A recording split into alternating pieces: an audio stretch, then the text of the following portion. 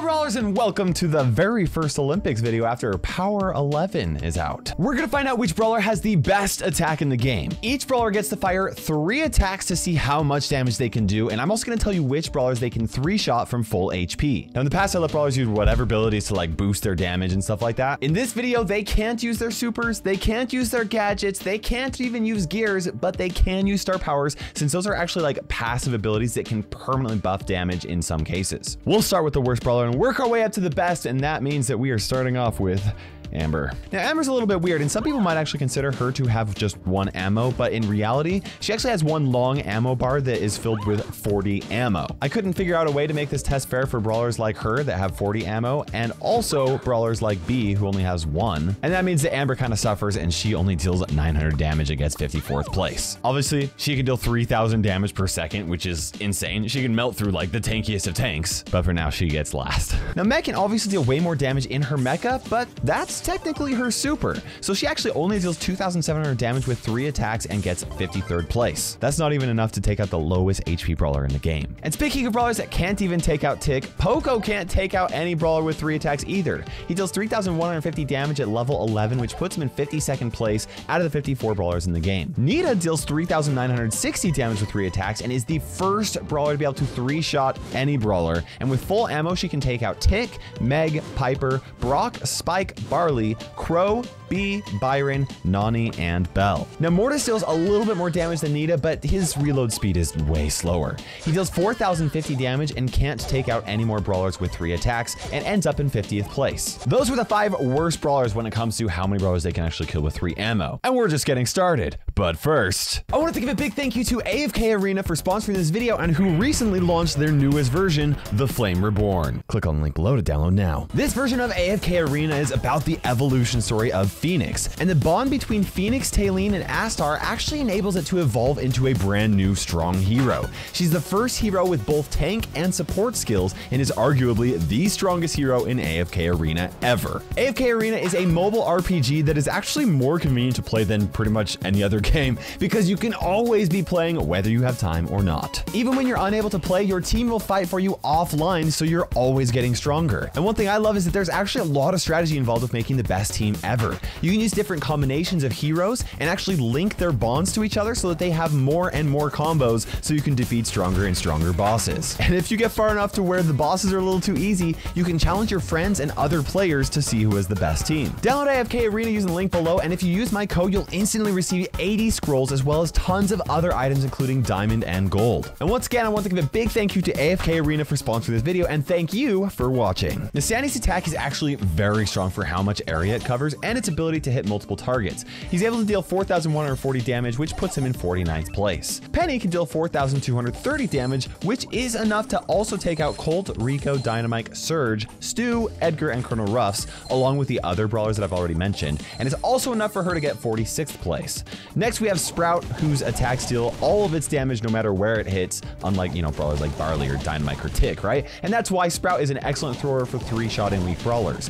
It deals 4,410 damage and gets 47th place, but it can't take out any additional brawlers. Now Colette is weird because she can technically deal over 4,000 damage to a Frank with just 1 attack, but we're gonna rank her based off of her damage dealt to special targets. I also want to mention that she can't actually defeat any brawler with 3 attacks without her gadget or her super. But in this test, it makes sense for her to deal 4,500 damage, which ties her for 45th place with our next brawler. Now Colonel Ruffs is not allowed to use his super for this Olympics event to boost his damage, but he is still able to deal 4,500 damage with 3 attacks, which is enough to defeat Mr. P, Grom, Jesse, and Sprout, and he ties with Colette for 45th place. Byron deals 4,590 damage and gets 44th place, but just keep in mind that his attack is probably much better than 44th because it can also heal teammates on top of being able to deal damage. In fact, I think there's a solid argument to say that Byron could have the best attack in the game. Now, Belle would actually score higher if she had more than 1 target to bounce her attack off of, but even without the bounce shot or the ability to mark a target with her super, she still deals 4,680 damage, which puts her in 43rd place. Now Jessie also has a very similar attack, and she would have been able to deal even more damage against multiple targets because her attacks deal more damage than Belle's do. With 3 attacks, she deals 4,770 damage and gets 42nd second place. Now, Edgar can deal 4,860 damage with 3 attacks, which is enough to defeat Leon, Tara, Lou, Max, and Amber, and that's enough to put him in 41st place. I only let Gale hit the boss with 4 projectiles since it is impossible to hit the same brawler with any more than just that. He can deal over 7,000 damage with 3 ammo if all of his projectiles hit, but in this test, he deals 5,040 damage and gets 40th place. Now, Jackie can deal 5,220 damage, which is enough to also take out Griff, Colette, and Penny, and she actually ties with our next 2 brawlers for 37th place. Now, unlike Jackie, Stu needs 2 projectiles to hit in order for him to deal max damage, but if all of his shots hit, he's able to deal 5,220 damage, meaning that he ties for 37th as well. And the third tie is Gene, who deals burst damage with just 1 projectile, but he does have to be within a pretty small range in order to do that. He also deals 5,220 damage and ties with Jackie and Stu for 37th place. Next, we have Surge, who can actually deal over 5,000 damage with just 1 shot, but only if he's level 4 and only if he has his to the max star power equipped. And also if the target is right next to a wall, and also only if you aim it just perfectly. The chances of this happening are just so low that I ranked him by his regular attack damage, which deals 5,310 damage with 3 ammo and is good enough for Surge to get 36th place. Squeak is able to deal a little extra damage thanks to his chain reaction star power, and he could even deal more damage if more targets were within range. But since he can only attack 1 target in this video, he deals 5,346 damage and gets 35th place. Max deals 5,400 damage with 3 ammo, which is enough to also take out Ems, Bo, Gene, Gale, and Squeak on top of all the other brawlers I've already mentioned in this video. I know it's a little odd to only allow Max to use 3 ammo when she can actually have 4. She always has 4, right? But that's the rule of this test. If she could unload a 4th ammo, she could deal 7,200 damage, but for this video, she gets 34th place. Now, since all the brawlers shoot their shots one right after another, I felt like B couldn't start this with a supercharged attack, so she has 2 regular shots and 1 supercharged shot, which deals 5,700 damage, which is enough to defeat Lola, Shelly, Sandy, and Mortis on top of the previous brawlers and land in 33rd place. Now, even though BB's home run bar doesn't add any extra damage to her attack, her swings are still very strong and she can deal 5,850 damage with 3 ammo, which ties her for 31st place with our next brawler. Next, we have Grom, who gets a bit of an advantage with his X Factor star power because it gives his attacks extra damage at max range. With 3 attacks, Grom can deal 5,850 damage and ties with BB for 31st place. Next, we have Carl, and his attacks almost deal 1,000 damage on the way to and on the way back whenever he attacks. He deals 5,940 damage with 3 throws, and that ties him with our next brawler for 29th place. And that brawler is Lou, whose attacks shoot 3 projectiles, and honestly, it can be kind of tough to hit them all, but if all 3 projectiles hit, 3 attacks from Lou deal 5,940 damage, which ties him with Carl for 29th. Next is Tara, who deals 6,210 damage with all of her projectiles, and that's enough damage to defeat Nita and Poco on top of the previously mentioned brawlers. That also ties her with our next brawler for 27th place. Now, Rosa can deal over 8,000 damage with her Thorny Glove star power, but without her super, she only deals 6,210 damage, and that ties her with Tara for 27th place. We are now halfway through all of the brawlers. From here on out, every brawler is able to take out 3/4 or more of all the brawlers in the game with 3 ammo. So chances are, 3 ammo is going to take you out when you're facing the following brawlers. Our newest brawler, Fang, can deal 6,300 damage at close range, which is enough damage to take out Buzz and BB and get 26th place. Now, Mr. P's attacks deal over 1,000 damage to whatever it slides into and also deal damage to whatever it lands on. 3 attacks from Mr. P can deal 6,480 damage, so he ties for 24th place with our next brawler. And that's El Primo, who has 4 projectiles that all need to hit for him to deal max damage, but he has a really fast reload speed, so he definitely beats Mr. P in a damage race. In this test, though, he ties for 25th place and can deal 6,480 total damage. Now, if all of Shelly's projectiles hit, she deals 6,750 damage, which is enough to defeat Fang and Carl and land herself in 23rd place. Crow can deal quite a bit of extra damage with the help of his Carrion Crow star power. Including all of the poison damage, which is pretty generous, Crow deals 7,128 damage, so he gets 22nd place. Now, Dynamite can deal 7,200 damage if all 6 of his dynamites hit, and that's enough to defeat Pam, 8-Bit, and Ash. And this is where I start to call brawlers tanky, right? Dynamite ties with our next brawler for 20th place. And that brawler is Ash, who deals double double his regular damage if his rage bar is past level 2. 3 swings from a fully raged Ash, which you do not want to encounter, deals 7,200 damage and ties him with Dynamite for 20th place. Now Barley gets to deal a little extra damage thanks to his extra noxious star power.